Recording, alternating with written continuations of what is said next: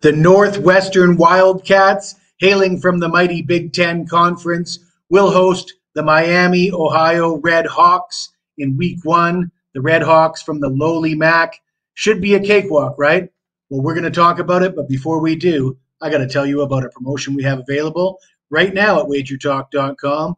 You can get all my football picks. That's college football, NFL, and NFL preseason until the end of September for one low price of $249. Why would you be interested in that? Well, I do my homework over the summer. The results speak for themselves. I'm 41-12, 77% with college football in August and September, the last two seasons. You throw in NFL and NFL preseason, we're still hitting 75%.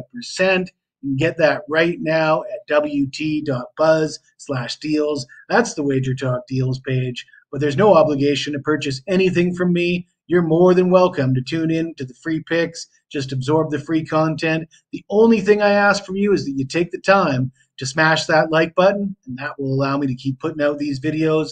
Let's get into the free pick. Northwestern will be a 4-point favorite at home. Total sitting at 43. Pretty low number there. The books are saying this one's going to be a rock fight. I said should be a cakewalk, right? Well, not so fast, my friends. This Miami, Ohio team was 11-3 last year. Their 3 losses came to Miami, Toledo, and App State in their bowl game. They are the MAC champions. They're bringing back 6-year senior Brett Gabbert at quarterback. They're bringing back 4 of their top 5 offensive linemen. They did have the 7th ranked defense in the country last year, allowing just 15.9 points per game.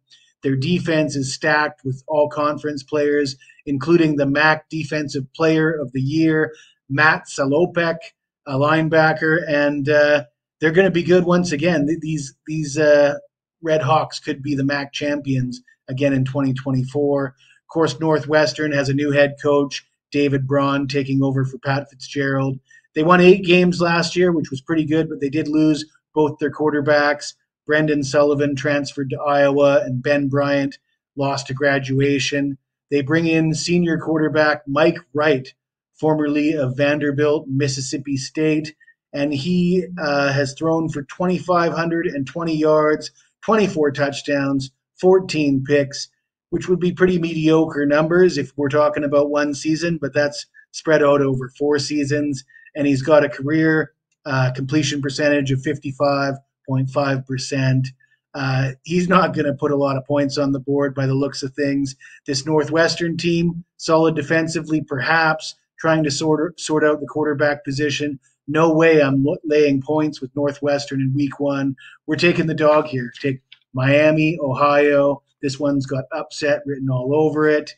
If you like this video, smash that like button, subscribe to the channel. If you got anything to say to me, even if it's nasty, you hit me up in the comments below. I'll get back to you as soon as I can.